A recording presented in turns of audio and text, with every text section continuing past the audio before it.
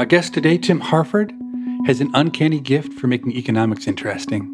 His first book, The Undercover Economist, came out over 15 years ago, and it's still the first book I recommend to anyone who asks me for advice about what to read.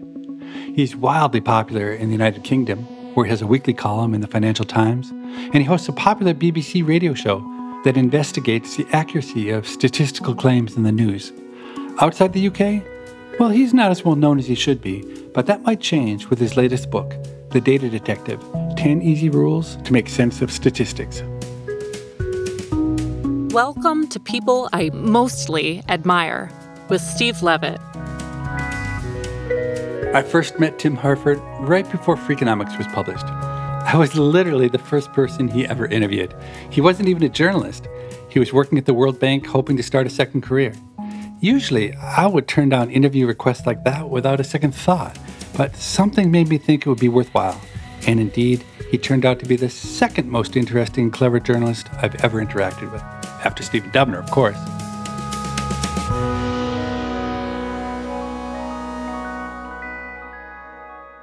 Tim Harford, in the past, it's always been you interviewing me. Today, I exact my revenge, and I hope you're ready. I'm ready as I'll ever be, Steve. It's great to join you on the show. We've all heard of Florence Nightingale, the lady with the lamp who became famous during the Crimean War and the pioneer in nursing. But in your new book, The Data Detective, you tell a side of Florence Nightingale I had never heard of. Would you mind telling it to the listeners? Florence Nightingale, she's famous as a nurse. She was the first female member of the Royal Statistical Society. She's celebrated as a statistician in Nerdland. And Steve, I thought you were a citizen of Nerdland, so I thought you would have known this, but perhaps not. I guess I'm not an official member yet in Nerdland. So as well as being this remarkable nurse and remarkable pioneer in nursing and the education of nursing, she was big into pie charts and she was big into data. And the story that I tell is of the most famous data visualization she produced, something called the Rose diagram. She's charting soldiers dying in the Crimean War, which is this grim and pointless war in Crimea that the British got involved with. Where does she even get the data? She visited Crimea, but she was in Istanbul, which is where the hospitals were. Part of the data she gathered herself. Most of it she put together very carefully afterwards. But the message that she wanted to bring out in the data was pretty simple, which is a whole lot of soldiers died, and they died of communicable diseases such as dysentery and cholera. And that particularly happened in the first half of the war. And then halfway through the war, the British medical system really cleaned up its act, literally, as they found a dead horse in the drinking water. They found that the latrines were leaking into the drinking water supply. It was just appalling. She got a commission to come from the UK to help her clean up these hospitals. And then after that, the soldiers stopped dying of communicable diseases. The Rose diagram is basically two blue spirals. So these two spirals are showing what has happened over the course of 2 years. And one of them is large and growing, and the other is much smaller and shrinking. And they are showing deaths because of communicable diseases. The story she was telling was, it turns out it's a really good idea to clean your hospitals and to wash your hands and to take really good care of hygiene. What makes it such a powerful story is you've got this sense of before and after. Look at the catastrophe in the first year, and then we changed everything, and then look at what happened and how we fixed the problem, and people stopped dying. It's a remarkably modern way of thinking. I always thought of her as being saintly, but now I will elevate her to whatever is right above saint. You could criticize her on the grounds that this data visualization is not misleading. All the data's there. It's all accurate. But the way that she framed the chart made it look like there's absolutely no possible doubt that that was what was going on. There is something that makes me slightly uncomfortable when I see any argument presented in a particular way that really slants our view as to the truth. There were just more casualties in the first half of the war, so there were more people arriving in the hospitals, so maybe it's not a surprise that more people died. She, I think, was completely scrupulous in the way she used the data, and I think ex post, she was completely right. Hygiene standards really matter.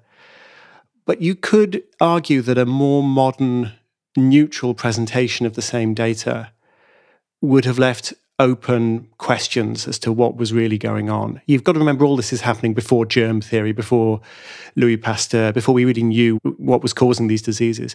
Well, it's also true. I think most people don't understand how recent statistics is. I mean, math goes back forever before the Greeks, but our understanding of statistics is remarkably modern. And in the 1850s, statistics was just a mess. And what is so interesting about the history of it is just how bad everyone was at it, and how the first people who tried it got it all wrong. And it's not the way that science is usually written, where a genius like Einstein or Darwin comes in and just tells you the right answer and everything changes. It's hard. It is properly hard. And Nightingale, I should say, she wasn't a professional statistician. She was very smart and she had a lot of good quality mathematical training. She worked very carefully with some of the leading statisticians of the time. But she was in this very interesting position of being very influential in the sense that she knew a lot of powerful people. She was literally the most famous person in Victorian Britain, except for Queen Victoria. Yet at the same time, she's a woman in a man's world. She's trying to challenge the British medical establishment and the British military establishment. She's telling them they're doing it all wrong. She was basically saying we need massive public health reform because the hospitals are breeding grounds for disease. And the chief medical officer at the time, a guy called John Simon, was saying, well, disease is bad, but there's nothing we can do about it. And she was saying, no, we can do something about it. We just need to clean everything up. We need much better sanitation, much better public health measures. She basically won the argument with her graphs, and the British Parliament changed the laws, medical practice changed, public health standards improved, and life expectancy jumped. She really changed standards of health in the UK. It was remarkable.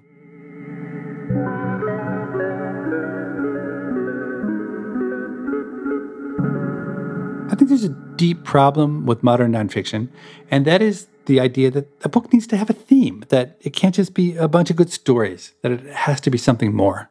I would say your new book, The Data Detective, is one of the most wonderful collections of stories that I have read in a long time. I read it in 2 days. It was fascinating.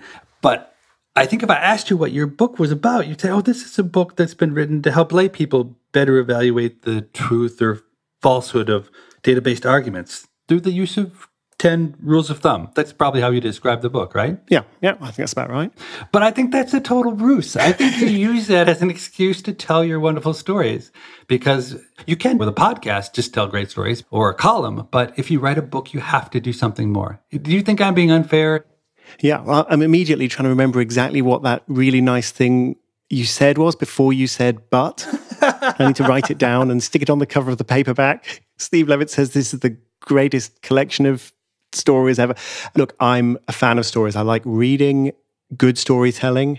I love the challenge of telling a good story because it's really hard to tell a good story while also being truthful and rigorous and telling people everything they need to know. But stories always simplify.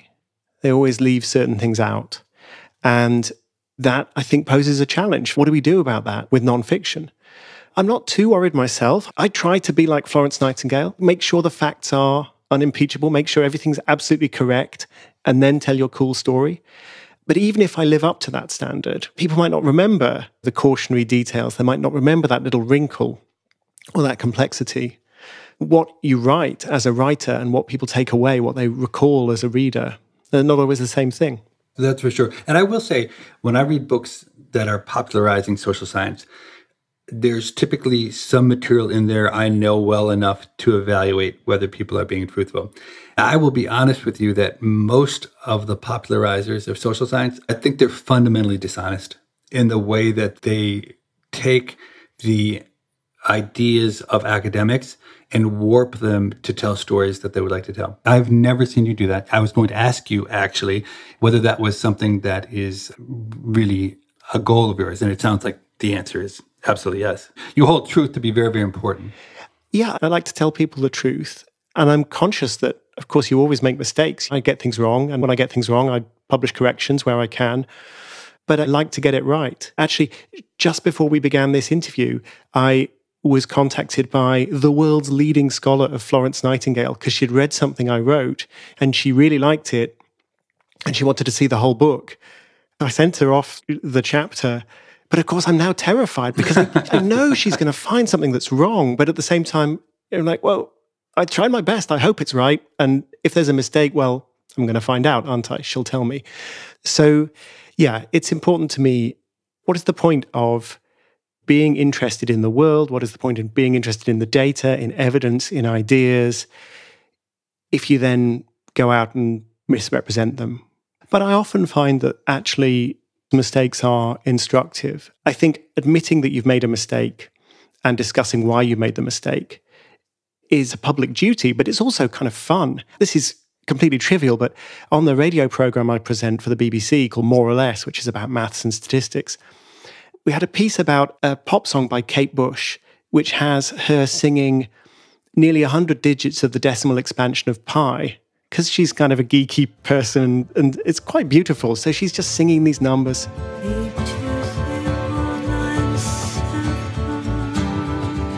And there's a mistake in that, probably because a producer just spliced together some tape. There's a number missing. And so we had this fun item about this. And then I said, well, the decimal expansion of pi is infinite. So I guess eventually, whatever string of numbers she sang does in fact appear in the decimal expansion of pi. And it turns out that's true if a certain fact about pi is true, and that certain fact about pi no one's ever been able to prove. So we were able to get a mathematician on to get really deep into number theory, and we were just in there having fun with numbers, and never would have happened if I hadn't made this mistake. Of course, zero stakes there.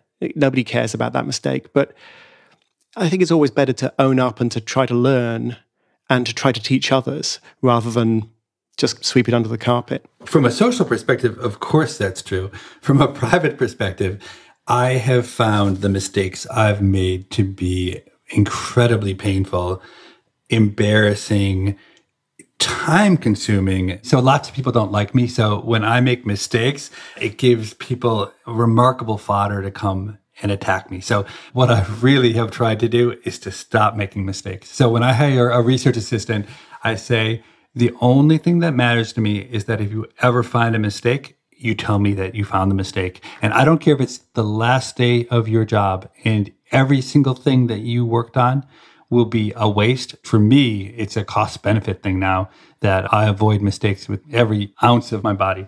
Yeah, I think it's important, but it is tricky. And that conversation that you have with your research assistants, I wonder how many people have that kind of conversation. I think a lot of organizations, whether it's just a small relationship between an academic and a research assistant, or whether it's a big hierarchy, there are incentives to just bury bad news.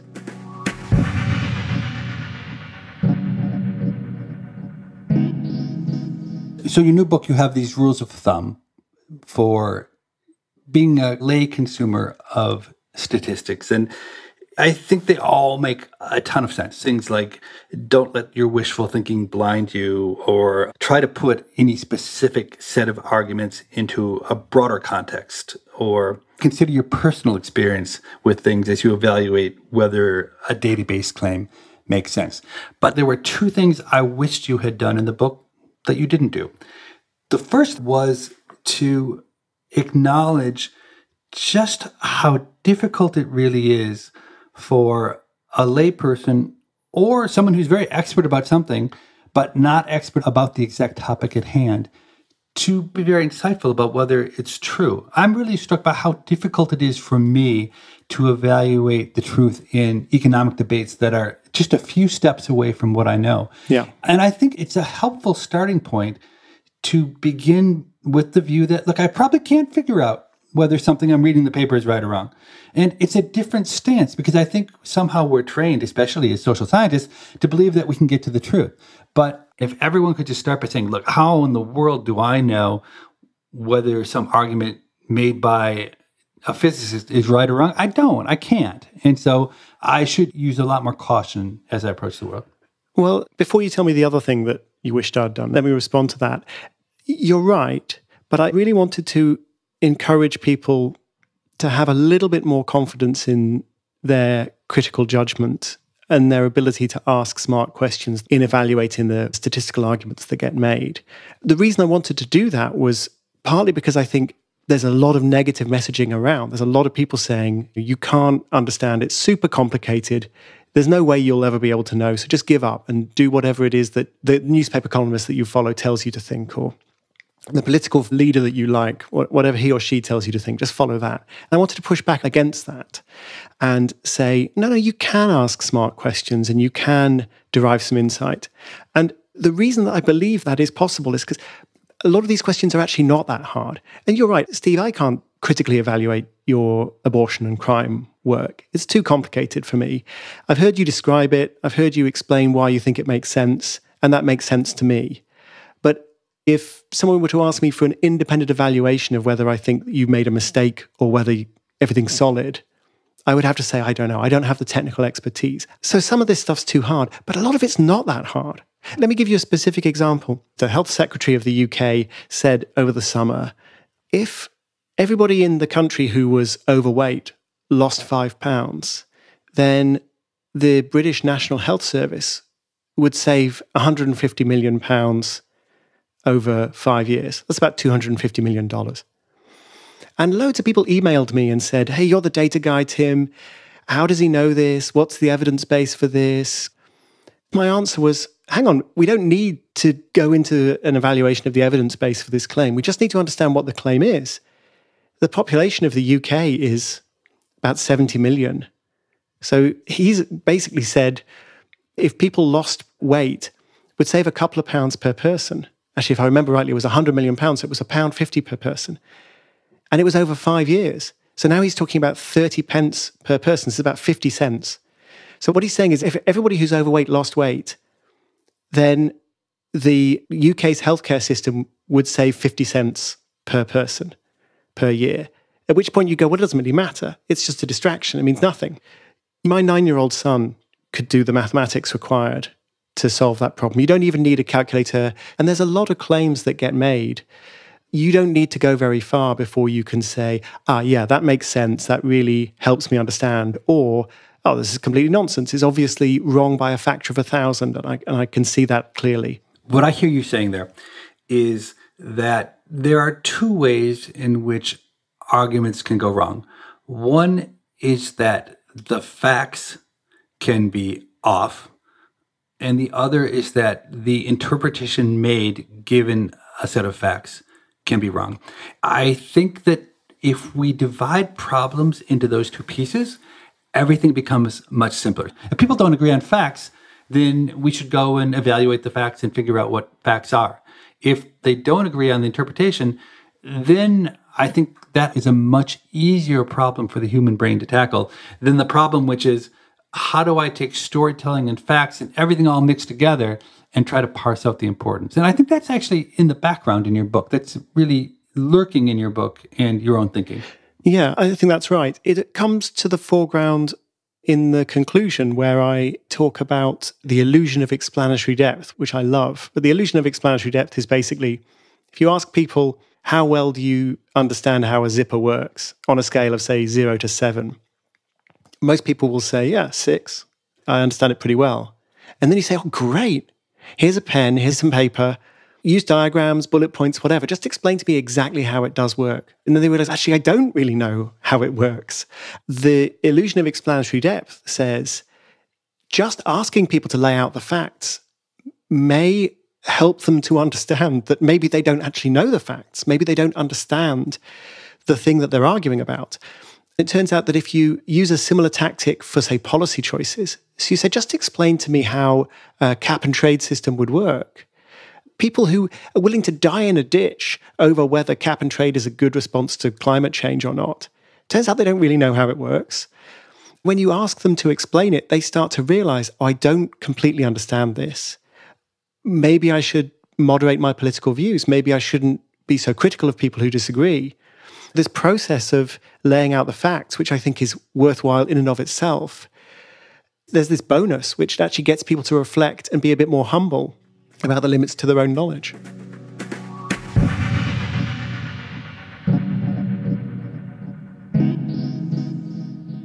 The other piece that I think is really important for lay people understanding data that I didn't see you cover in the book that I want to mention is thinking hard about the incentives of the people who are putting forth the argument and being suspicious of any argument in which the incentives are such that the creators of the argument could benefit in any way. Yeah.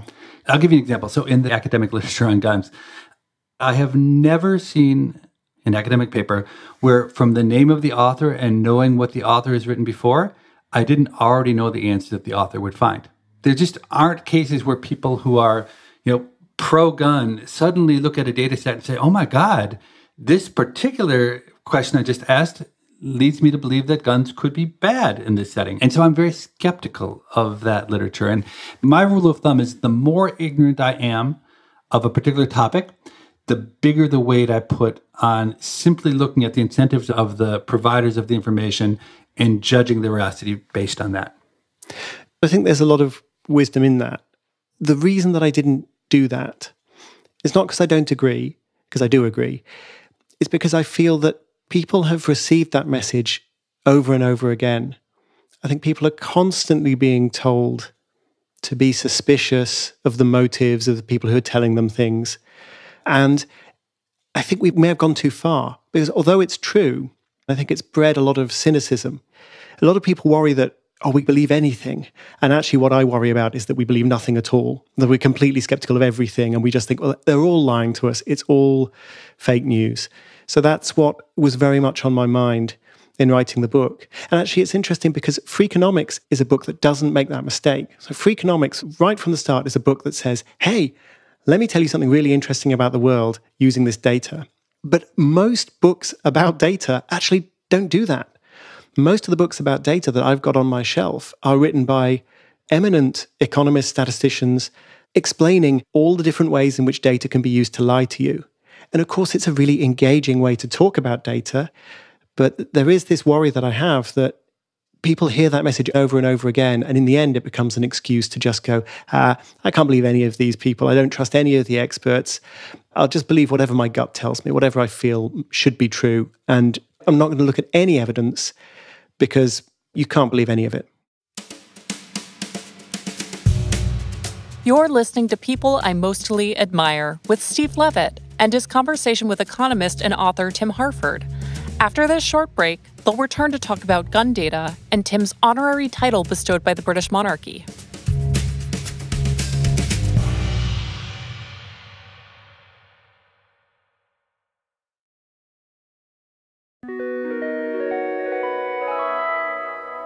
I love the exchange we had where I said to Tim, your book is full of wonderful stories. And then I went on to say all the things I didn't like about it. And his response wasn't to be defensive, but instead to say, I need to write down all the nice things you said before the word but and put it on the cover of my paperback. What a great reaction. And I suspect my partial quote really will end up on the cover of his book.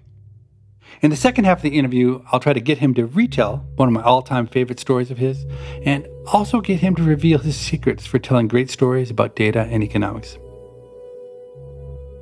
Steve, I wanted to ask you about gun data, actually. So one of the points that I make in the book is we shouldn't take the data for granted because it's easy to have this mental model, certainly as an outsider.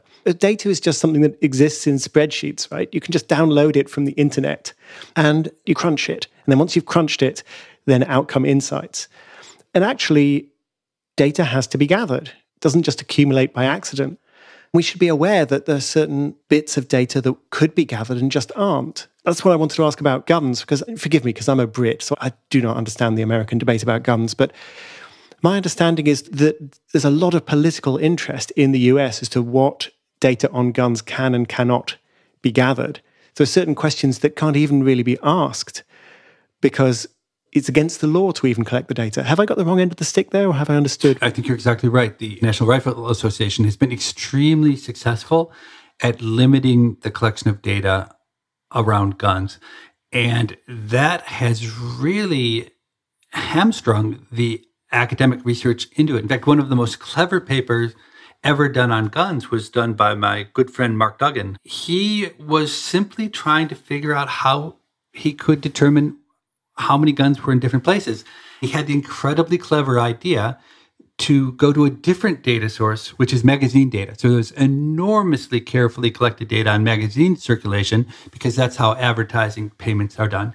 And so he used purchase of handgun magazines as a proxy for purchase of handguns. And what was very difficult and clever about the paper is he actually showed that over time, the changes in the number of guns correlated very, very highly with his measures of magazine subscriptions. And so he used that as a proxy and actually was able to say interesting things about guns.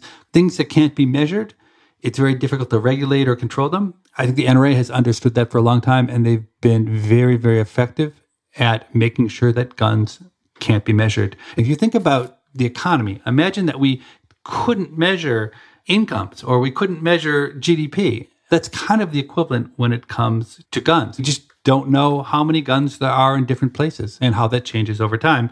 And so it's really hard to study the problem and certainly extremely hard to get at causality. But of course, there was a time where we couldn't measure incomes and GDP wasn't even defined. So no one was gathering GDP data. There was a point where we didn't have data on inflation and prices. And one of the points I'm making in the book is at a certain point, people said, we need the data on this. We actually need to devote some time and attention, expertise and money to getting these numbers because they help us see things about the world. And so anybody who starts talking about lies, damn lies and statistics and demeaning the statistics by saying, oh, they're always used in a misleading way. The NRA understand how important the statistics are because they really, really don't want them to exist. And they're quite effective at ensuring that they don't exist. I think that proves as much as looking at all the data that has been gathered, look at the data that people are trying to prevent being gathered.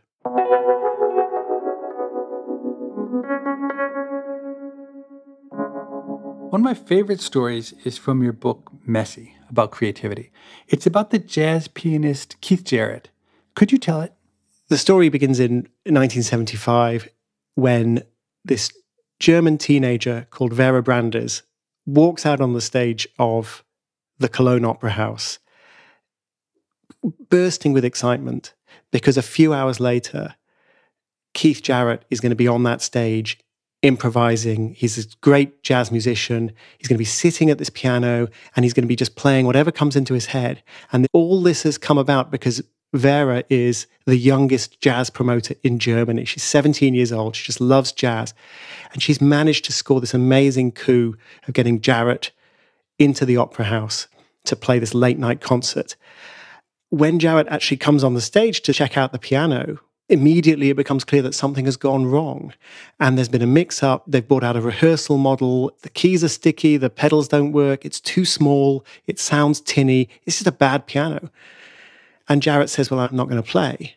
But it turns out there's no way of getting a replacement piano on the stage in time. It's not possible. The tickets can't be refunded because of the way the concert's been set up. This teenage kid is about to be ripped apart by 1,400 people who show up for a concert and there's no concert. And so Jarrett takes pity on her. And although he's a real perfectionist, although he likes things exactly the way he likes them, although he feels the piano is completely unplayable, he just thinks, I've got to do it because I've got to help this girl out. And so he, a few hours later, walks out on stage, sits down at this piano that he knows is unplayable and begins to play. And instead of the musical catastrophe that he expects, it's a masterpiece. The concert was recorded supposedly to provide documentary evidence of what a musical catastrophe sounds like. But in fact, once it was remixed, it sounded great. Many people think it's his best work. It's easily his most successful work. So the concert has been released as the Cologne Concert, best-selling jazz piano album in history. And it only got played because Jarrett felt he'd been backed into a corner and he couldn't let this girl down. He thought, this is terrible, it's a bad piano, it's going to be a bad concert. But he was, of course, forced to play in a different way and to improvise in a different way. So he stuck to the middle of the keyboard, which made it sound very soothing and ambient because the upper register sounded terrible.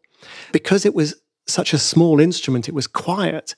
So he was pounding down on the keys to try to create more volume. So there's this weird tension. He was playing this kind of nice ambient-y sort of music, but he was really hammering it hard and playing with a lot of energy. And there's just something about that worked really well. It's how I begin my book, Messy, the book that's really all about how disruption and challenges and weird stuff that's ambiguous and messes around with us, it can actually lead to a problem-solving response. I love that story. But what makes it reverberate in my head is the fact that I don't know what conclusions to take away from it. One is, well, it's really good to be a nice guy because Keith Jarrett did this person a favor and it ended up paying off for him. Or maybe the idea is real geniuses are able to overcome adversity. Or that if you put up artificial obstacles to success, then that leads to unexpectedly good outcomes. So we should be in the business of putting a lot of obstacles in our way. I don't know what your takeaway is.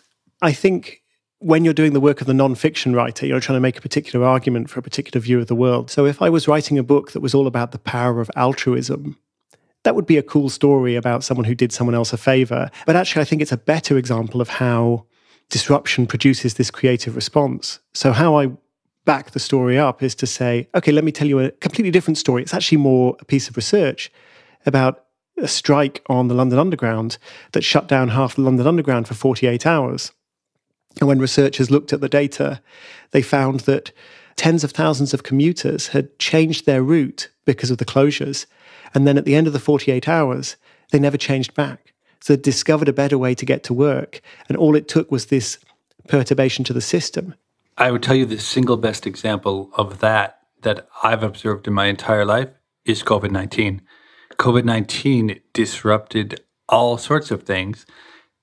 The idea that you could work from home effectively. And I think that we will never go back in many dimensions to things we were doing before, but no one would have ever had the nerve to experiment to the degree that COVID-19 forced us to change our behavior and to learn about what worked and didn't work. Yeah, I think it's absolutely right. And I think there are things that we won't go back, not because we can't go back, but simply because we learned we could have done it that way the whole time. And why didn't we?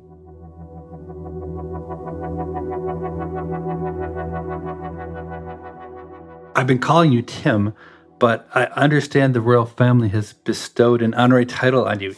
I have what is called an OBE, which is a sort of mini knighthood. Of course, Britain being Britain, it was all tied up with the royal family, and I have a letter from the Queen. I went to the palace and all of these exciting things, and I met Prince Charles. But fundamentally, the British government has decided to say thank you. What is Prince Charles like? Well, I met him for about 30 seconds. It's quite an interesting operation because there's like 100 people in the room and some of them are very famous, but most people, he doesn't know who you are. And so as you approach, your name has been called out. And as you walk, somebody's just whispering in his ear and presumably saying, this guy has a radio show, which is very friendly. I mean, he's on his feet for an hour and a half, just shaking someone's hand and then the next person and then the next person.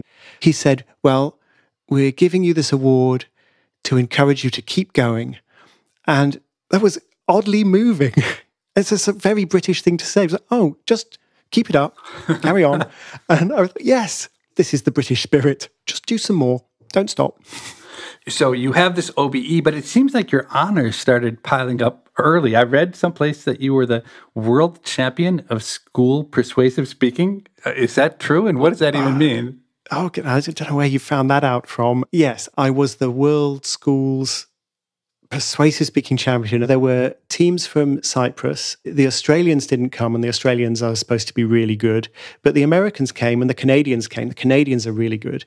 So I'm really interested in the subject of persuasion. I suspect that you not only were the world's champion at school persuasive speaking, but that you also have insights for everyday people about how to make an argument persuasive.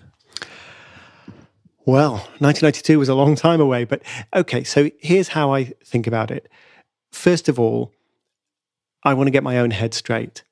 I am worried enough about making a mistake myself before I get remotely interested in persuading anybody else. A lot of people have responded to the data detective by saying, oh, I've got this friend who's a total idiot. I get into these arguments on Twitter with these idiots, and how can I persuade these idiots not to be idiots? And I always say, just start with yourself. If you can make sure that you're not an idiot, you've done so well. It's such a difficult thing. Don't worry about anybody else. So I've turned away from persuasion in recent years. But okay, if my own head's straight, what would I go for? I would go for a memorable story.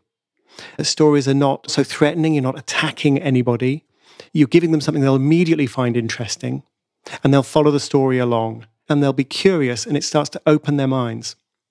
So if you're talking to people in terms of stories, you're sort of lowering their instinctive psychological defenses that basically say, this guy is challenging my sacred beliefs, and I'm the champion of all that's right. Stories, I think, get people into a more open-minded frame of mind.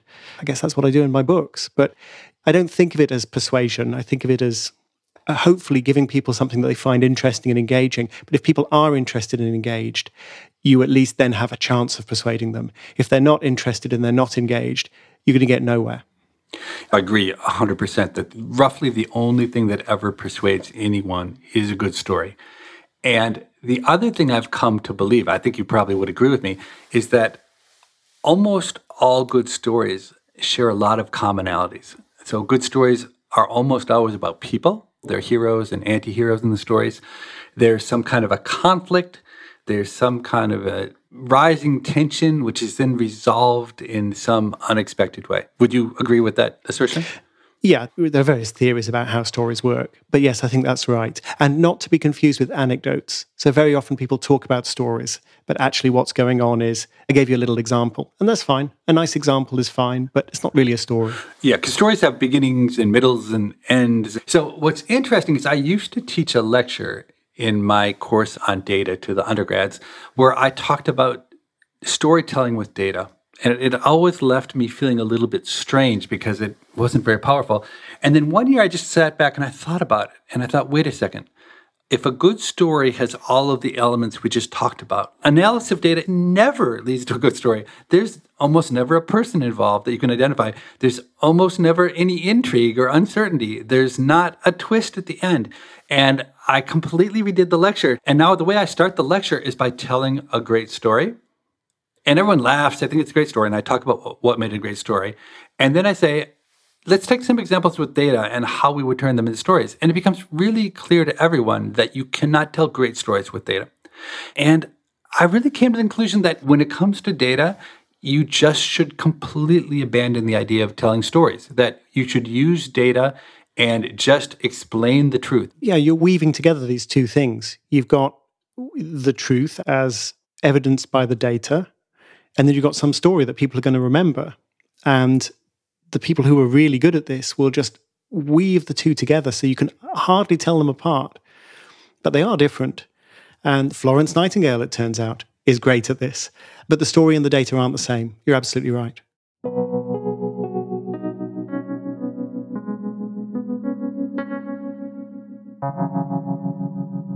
It really strikes me, given that you're such an amazing storyteller, that the right domain for you to be producing your ideas is in a podcast, not in books. Well, the same thought had occurred to Pushkin, who are a podcasting company set up by Malcolm Gladwell and Jacob Weisberg. And so they asked me about a year and a half ago, did I want to tell stories in a podcast? And I thought, yeah, I guess I kind of do. The podcast is called Cautionary Tales. There's stories about things going wrong and what is the social science behind that particular fiasco, tragedy, hilarious mishap. Some of them are funny, some of them are really not funny. But what's the lesson? What do the statistics tell us? Or what does the economics tell us? Or the psychology? The new season, Cautionary Tales Season 2, is coming soon. I'm very excited about it because Helena Bonham Carter is playing Florence Nightingale. And Jeffrey Wright is playing Martin Luther King. That's great. I have written script for Jeffrey Wright and for Helena Bonham Carter. It's very exciting. Do you have advice for people who maybe aren't natural storytellers? I suppose the fundamental thing is the ideal story has a protagonist. It's got somebody who is moving through this story, who is taking actions, and things are happening to them and they're doing things in response. And that's the heart of a good story. If you don't know who the protagonist is in your story, then maybe keep thinking about the story. I have to say, having given this advice, there are lots of stories I tell that don't have a clear protagonist because I'm so interested in a particular academic idea or a particular course of events. And it's not always easy to follow this advice, but get yourself a protagonist, get yourself a central actor. I guess the other key piece of advice is that it's really nice if what you do at the beginning of telling the story foreshadows the end in a way that's not obvious, so that when you get to the end, you go, oh, wow, I see how all of that fits together. But it only seems with hindsight obvious what was going to happen rather than a foregone conclusion. And of course, you can cheat when you're writing a story because you know how it's going to end. You can go back and you can tweak the beginning. So you can make it seem like a certain amount of magic. So those are the two pieces of advice I'd give. And the third one, of course, is read good stories and think about why they're good. It's interesting to me that Tim Harford simultaneously writes books and does podcasts. For Dubner and me, it became crystal clear very early on in the life of the Freakonomics radio podcast that podcasts were just a much more effective way for us to communicate our ideas. You probably noticed that we stopped writing books, and we don't have any plans to go back. Admittedly, though, one advantage books have is a long shelf life. People return to books over and over in a way I suspect they won't with podcasts. Perhaps for that reason, Dubner and I will one day regret our decision, but right now, we're having way too much fun podcasting to worry about it.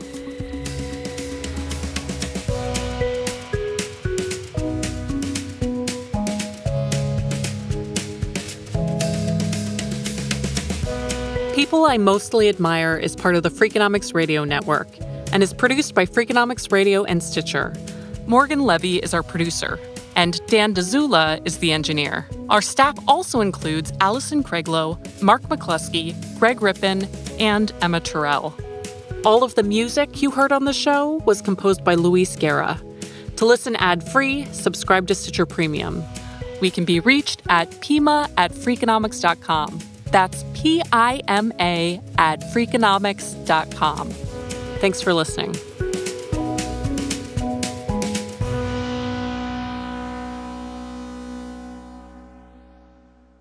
Can you imagine Mother Teresa knee-deep in data and statistics? Yeah, Mother Teresa with a calculator.